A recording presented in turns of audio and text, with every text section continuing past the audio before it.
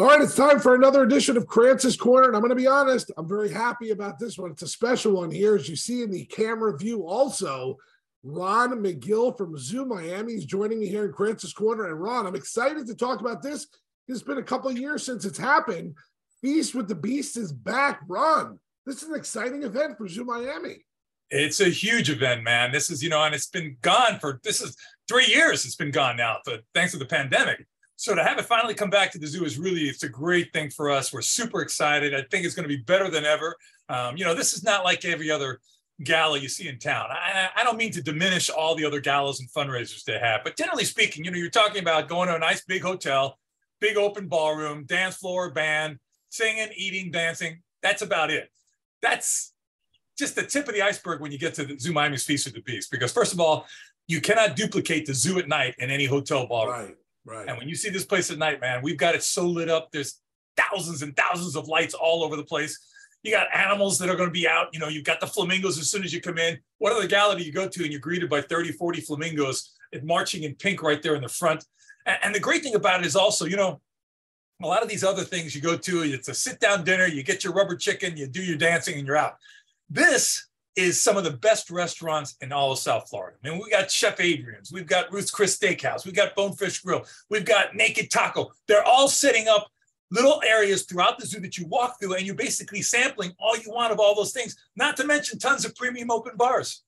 Yeah, Ron, I was looking over the list of the main event and the foods that are there, and I'm telling you, Ron, this is worth the price of admission. Forget about everything else you just said, just for the food. The Absolutely. People that are going to be there. Wow, Ron.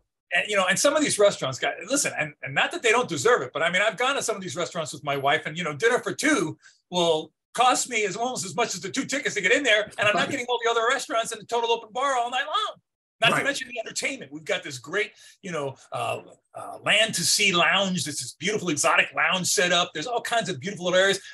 There'll be keepers coming out with ambassador animals. So you get these close ambassador animal encounters. I mean, it's like no other party in South Florida. Again, I know I'm a little biased. I've been here for over 40 years now. I've been to a bunch of these, but I've also been to a bunch of other galas. Again, they're great, but they're not like this thing at the zoo. No, this is something. Feast for the Beast 2023 coming back March 3rd. That's right. The website, by the way, www.fwtv.org for more information, get your tickets and everything.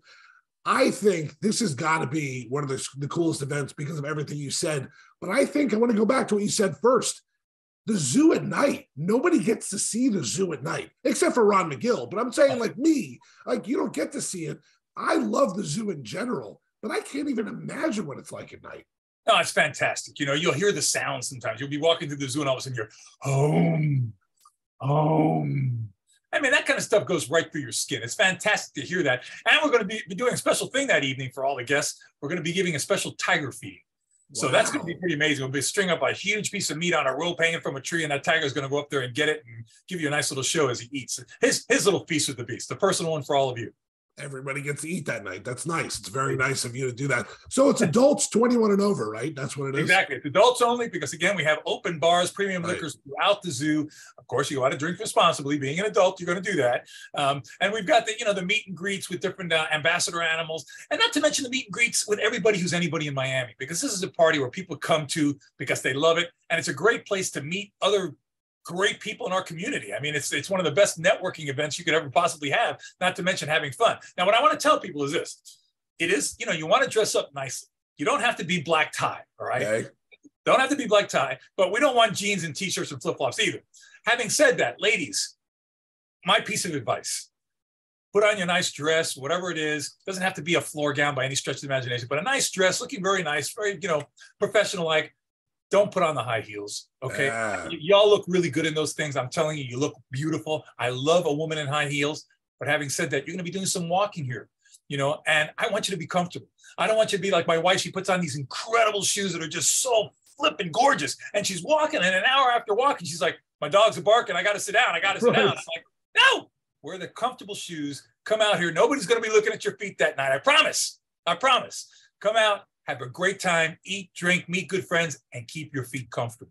Right. All right. So outside of the obvious, unbelievable food places that are going to be there, the nights and the lights and everything at night in the zoo, what else is going to be happening there at the zoo that people are going to be able to see and do and just kind of Ron Magill it up at the zoo? Well, we're going to have a variety of music going on throughout the park, live music going on throughout the park. We've got, of course, different types of entertainment. I think there might be some belly dancers or something like that. There's little pockets of entertainment. The whole goal of the gala, of the fundraiser, is basically you're on a safari at night at the zoo, an exotic, high class, apportioned safari. That's what it is. But you're doing a safari like no other safari, where you're going to meet these animals. You're going to have incredible food, incredible drink, incredible entertainment, music, lounges, animals. It's all together. It's something that cannot be duplicated anywhere else except here at Zoo Miami. I got to refresh my email. I didn't get the invitation for a belly dancer. I thought I was going to get one this year for no, I'll wait till later. I'm sure it's coming at some point here. Ron, this is a really cool event. Like I'm so excited it's back. I'm excited for you. I'm excited for the zoo. I'm excited for everything around this, because your events that you have there are incredible. Not just this one, but everything you guys do at Zoo Miami. Yeah, literally incredible. We got the sip and strolls. We've got, of course, the holiday coming up. We got the Easter egg safari is going to be coming up for the Easter holiday, the spring break holiday. So there's all kinds of events, and it's changing all the time. That's the great thing about the zoo. It's an old saying that our founding director said many, many years ago: the zoo's a living thing. And as it grows, it continues to evolve and adapt, and things are different. So it's never the same thing every time you come back. You have incredible access. I get that at Zoo Miami. But some of the pictures you take, they're ridiculous. What kind of camera do you have? You don't have an iPhone 12 like me. No. I'm very privileged to be a Nikon ambassador. So I've got some great Nikon gear that enables me to catch those images. And, the bottom line is this, basically, I get most of those images from the walkway. So the images that I take, most of them are images that can be taken by the general public. Right. The key thing is to get here first thing when the zoo opens. I always tell people that if you want to pick a time to come to the zoo, come when it first opens. That's when the animals are most active, and that's when you get your nicest light early in the morning now. What's a part of the zoo that you don't think people go to enough? That's a big, big part of the zoo for you. For me, it's the aviary. Yeah. I think the aviary is the most underappreciated habitat in the zoo. In my personal opinion, it's the single greatest exhibit in the zoo. Why? Wow. Because it exhibits an entire environment. You've got over 300 birds in there, over 75 different species. And people will walk in and they'll go, I don't see a lot of birds. It's amazing to me. I say, sit here, just wait, and you'll see. I actually made a film of the aviary during the pandemic when nobody was going through. I made a film of the aviary and I highlighted all 300 plus birds in there, with nothing but music and that sound.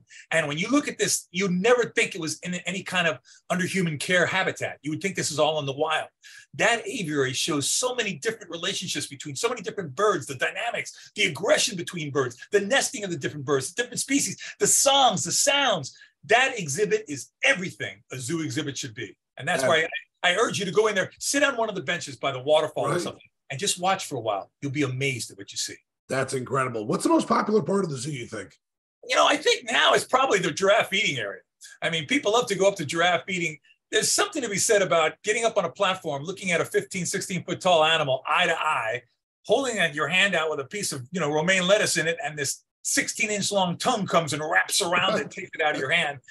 It's a pretty unforgettable feeling. I remember the first time I saw that, it was, 30, 40 years ago when I was in Africa the first time.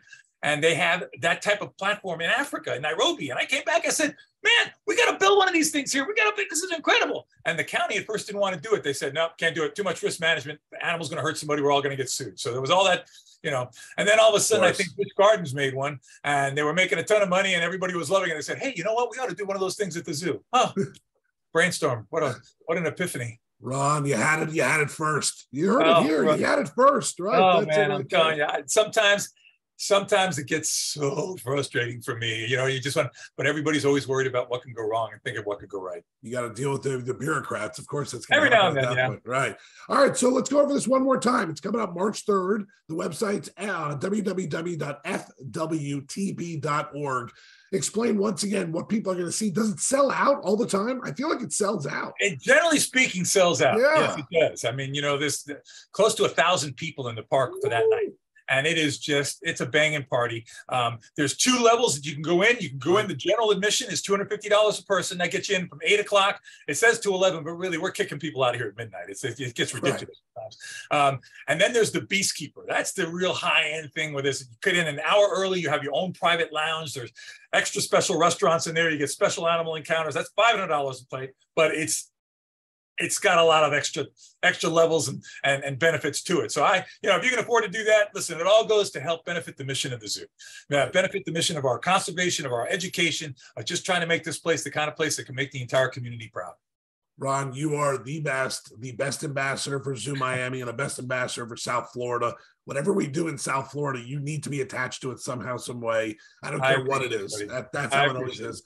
This was a special Krantz's Corner with Ron Magill from Zoo Miami. Feast with the Beast 2023. It's back after a 3-year hiatus. The website, once again, www.fwtb.org. Get over there, taste some of the incredible food. And like Ron said, access at night to the zoo, which is not normally there, and it's going to be unbelievable. Ron, thank you for your time. Thank you, buddy. Take care. This was a special Krantz's Corner with the man, Ron Magill.